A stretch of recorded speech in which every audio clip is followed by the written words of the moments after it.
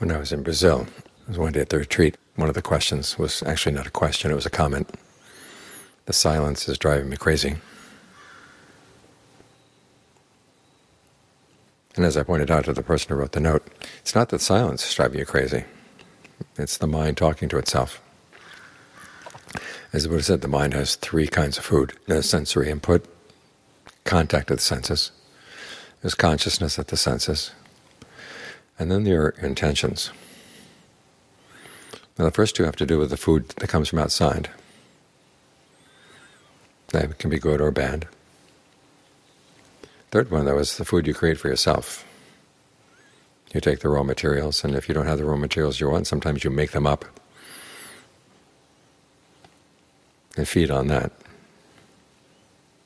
In other words, things may not be the way you want, but you can think of other ways they are, other ways they could be, and you comment on that, or you have intentions about this, that, or the other thing. Or when things are the way you want, you talk about how you can keep them that way. There's a lot the mind can talk to itself about.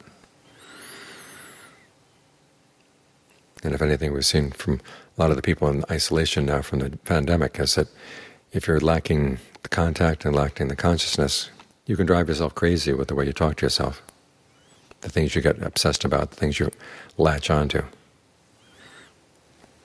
So look at the kind of food you're creating for yourself. You do have the choice to change. And John Sawat would make this point often. There are lots of things we can choose to focus on. So ask yourself, what would be the most skillful thing for me to focus on right now? Focus on that. There's going to be conversation. Converse with yourself about that. Create some intentions that really will be skillful and helpful and blameless. Learn to feed yourself with those things. In the normal times of life, we have lots of distractions.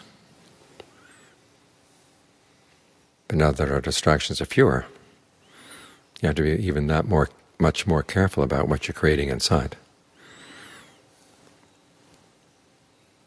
After all, when they really want to punish somebody, they throw them into solitary confinement. And it's not the walls that are going to drive them crazy, it's their own chatter inside. But remember, this is one kind of food that you have the power to fix for yourself. The way the world is, the things coming into your eyes, ears, nose, tongue, body from outside. You have some control over that, but there are a lot of areas where you have no control. But you should learn some control over the way you feed yourself with your intentions.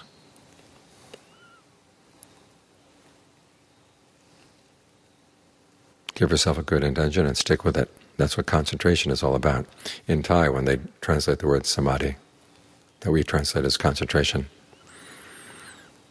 they translate as firm intent. So find something good and be firm in your intent to stay with it. That way the mind will be well fed and healthy,